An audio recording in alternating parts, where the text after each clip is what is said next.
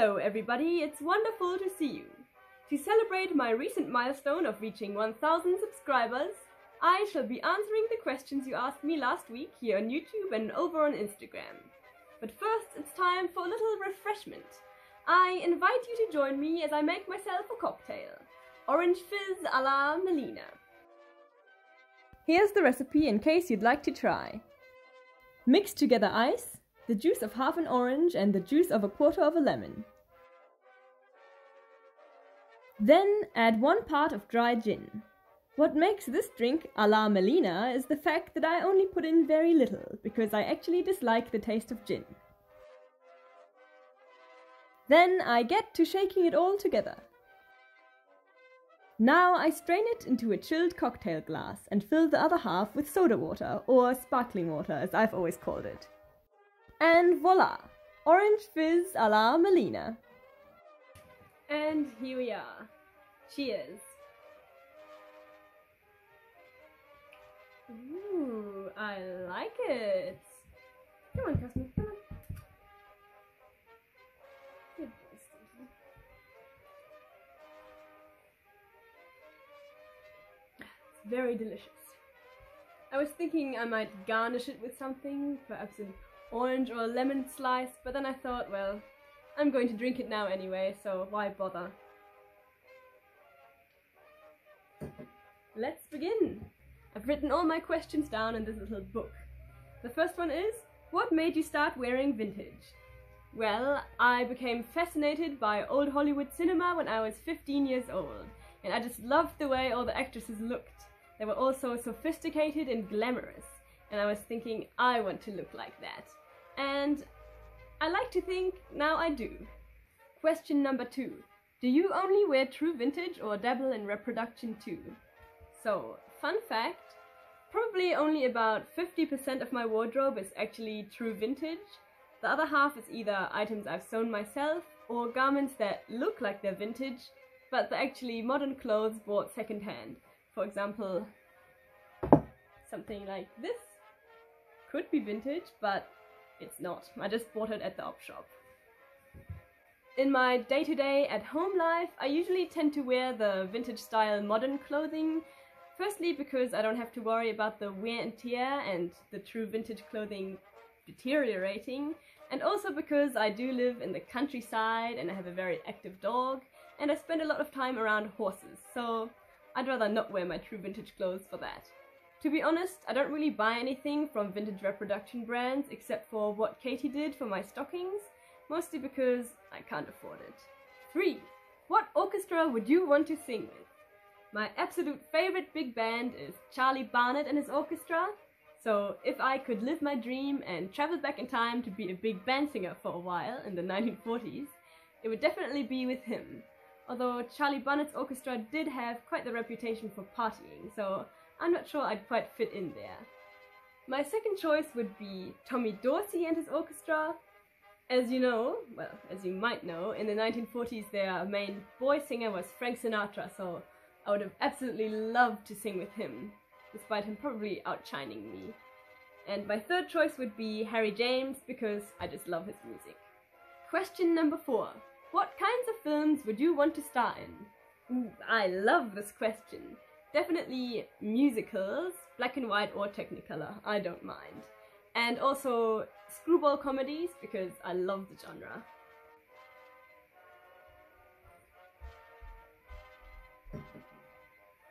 Would you consider doing a week in the life of a Hollywood starlet video? Possibly including some form of radio interview. Of course, I would love it. The 1940s starlet video is actually my favorite kind of videos to make, so I know I'd have a lot of fun with that one. By the way, everybody, I'm always open to video ideas, so if you have any requests that you'd like me to do, then feel free to tell me in the comments or message me on Instagram. What studio would you want to be signed to? Ideally, I would want to freelance because the studio system back then was very deeply flawed and very oppressive to its stars, but if I had to pick one, then it would probably be MGM, because they had a huge roster of stars and therefore successful films and big budgets, and I think that would be quite useful. But yes, if I could pick anything, then freelancing for sure.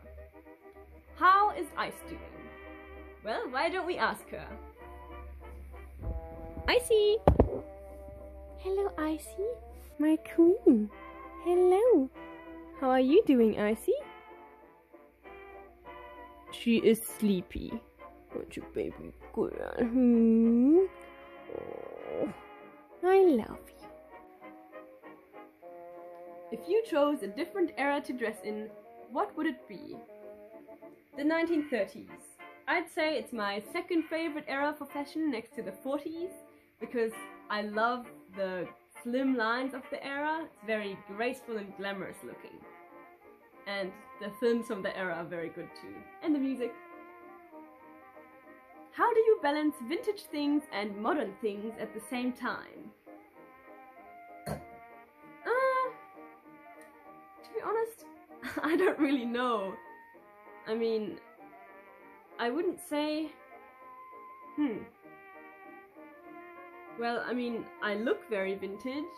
I do my hair every day and I dress like it's the 1940s every day, but my lifestyle in itself, I wouldn't really consider it being really vintage because, I mean, I watch old movies on my laptop, I listen to old music via Spotify, so basically I am a bit of a fraud.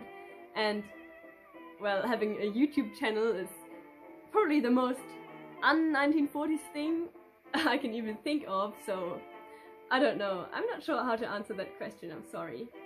If I open a historically accurate, high-quality clothing boutique, would it be possible for you to be one of my customers? Sure thing, I would love it. I really like supporting small businesses and I love vintage fashion, so of course. Hi there folks, unfortunately I've started having one of my vertigo attacks, so I'm going to have to stop filming for now and continue on another day when I'm feeling better. See you then. Hiya folks, I'm back after a couple of days, feeling better with sparkling water this time because I have a dress rehearsal this afternoon. Let's continue with the questions.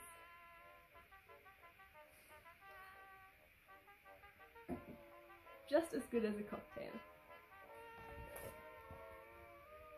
What are some of your favorite old Hollywood movies? I've actually made a list because I know that I wouldn't be able to remember them all off the top of my head, so here are my top 10 that I'm going to read out. On the Town, oh, and it's in no particular order except number 1, On the Town, my absolute favorite movie. So, On the Town, The Awful Truth, Gold Diggers of 1933, Covergirl, Gentlemen Prefer Blondes, Easy Living, The Lady Eve, The Philadelphia Story, The Women, and Thrill of a Romance. And there's so many other old Hollywood movies that I enjoyed too, but those are the ones that are my favorites, I would say. So, yes. Next up, what are some modern movies and TV shows you like? I actually can't think of any movies. Obviously, I don't just watch films from the 30s and 40s, but I can't really think of anything that particularly stands out to me. As for TV shows, I know it's technically not modern because it came out in the 90s, but a television show I really enjoy is The X-Files, which, looking at me, you might not expect, but I find that sort of thing very interesting. First vintage piece. Now, there are 2 pieces I would consider my first because I can't actually remember which one came before the other, but I will show you. These shoes from the 1940s, they are just divine. They're also very dusty because it's spring here and I usually only wear them in autumn and winter, but they are so gorgeous. And I didn't actually know they were from the 40s when I saw them in a charity shop.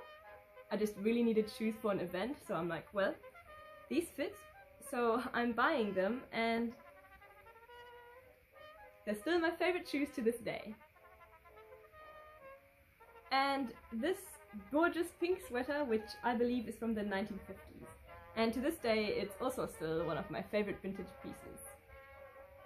And that was, yeah, 6 years ago, which is ages and ages ago. So I'm very happy to still have these pieces. Favorite hairstyle? It's between the half poodle and the hairstyle I had in the first portion of this video, which is sort of like a 4 half bang, kind of like this but better executed. Although realistically the hairstyle I tend to wear the most often is just loose waves with a few hair combs to keep my hair out of my face. What's your favorite outfit? It's probably between the outfit I wore on my birthday, the dress of which I sewed myself, and the rest is all true vintage, and this brown and white ensemble from last summer, which I adore. Honorable mention are this cocktail dress and this look from last year. Do you have any siblings? If so, how many? Yes, indeed I do. I have an older brother, who you can see in some of my videos, and a little sister. Do you speak any languages other than English? Ja, ich spreche auch Deutsch. English is actually my second language. I started off speaking German because I lived in Germany for the first 8 years of my life, and I'm still pretty fluent in it. Do you have any vintage friends? If not, do you wish to have a friend who shares the same interest as you?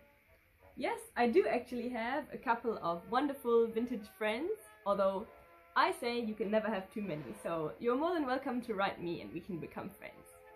The only problem is that my vintage friends are scattered all around the world, and that's really awful because I'd love to have more meetups. The vintage community in New Zealand is quite tiny, and that's a bit of a shame. Top 5 favorite vintage songs and artists. Too darn many.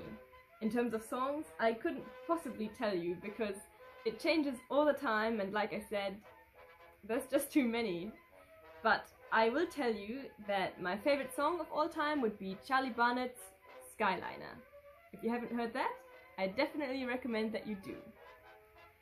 As for artists, my top 5 would be, just off the top of my head, don't quote me on this later, Frank Sinatra, Helen Forrest, Harry James, Charlie Barnett, and I'd say B. Wayne. And there's so many more, like Francis Langford, the Pied Pipers, Cab Calloway, but then that's more than 5, so. Next up, I have wanted to get into vintage dress for a while, but I don't know where to start. Do you have any general tips for beginners? I wouldn't call myself much of an expert, but there were a couple of things that helped me out when I started to be interested in vintage. First off, it can be very helpful to find out what specific era or style you're interested in. For example, there are so many different kinds of vintage fashion, like the 30s and the 50s, completely different. I know when I was interested in vintage first, I liked the 50s the most, but now I find that my favorite era is the early 1940s, and I have quite a glamorous and sophisticated style. A good idea while you're still experimenting with which era or style you like is, instead of buying something true vintage for a huge amount of money online, you can go to a charity or a second-hand shop and look for items that have a vintage look but are actually modern second-hand clothes. I have quite a lot like that, and sometimes you can't even tell the difference. That can save you a lot of money while you're getting started. And if it turns out that you don't even want to dress in that style, or vintage was just a little phase for you, then you didn't lose a lot of money. Another thing is, it can be quite daunting to go into public dressed head to toe in true vintage, so something that helped me out was starting small. For example, having quite a toned down look, but just adding one vintage item like a skirt or shoes or handbag, and also hairstyles. You wouldn't believe how much of a difference an authentic vintage hairdo makes. It can really make your outfit, in my opinion. I don't know if any of that makes sense, so I'm very sorry, I'm just rambling off the top of my head. I usually script my videos, so this is very new and different for me.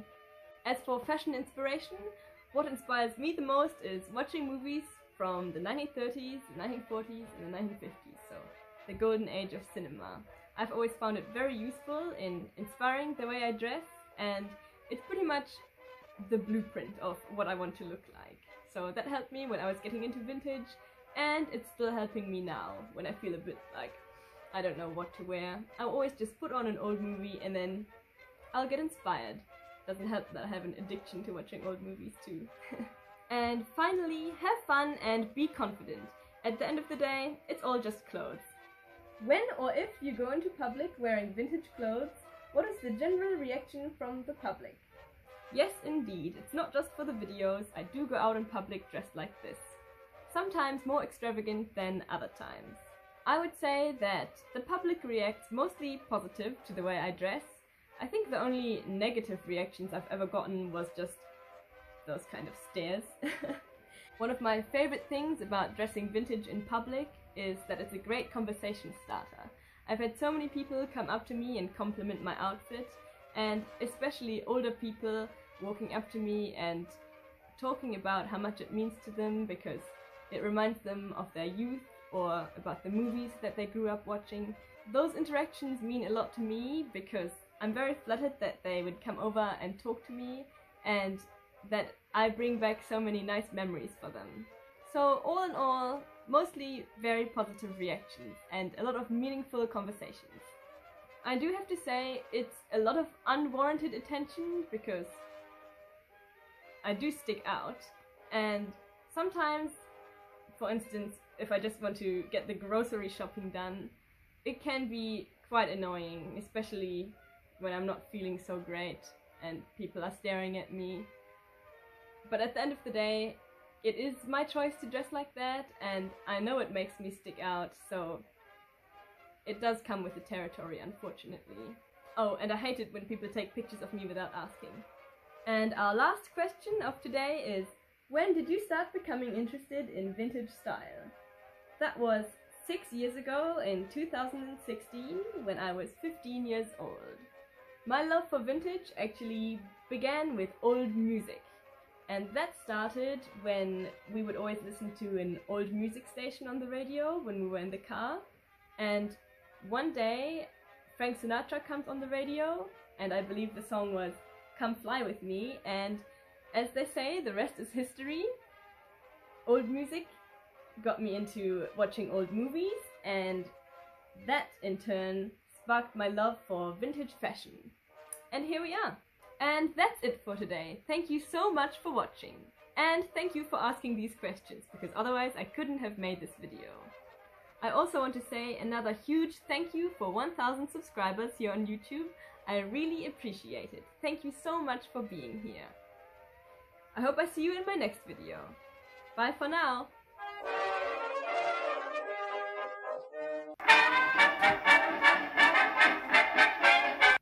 Oh, if you're still watching up to this point, I have a little secret to tell you. He's been lying next to me the entire time I've been filming. You good boy. Well, excuse me.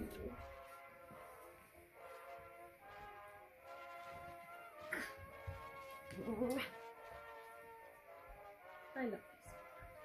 She's hungry, it's dinner time.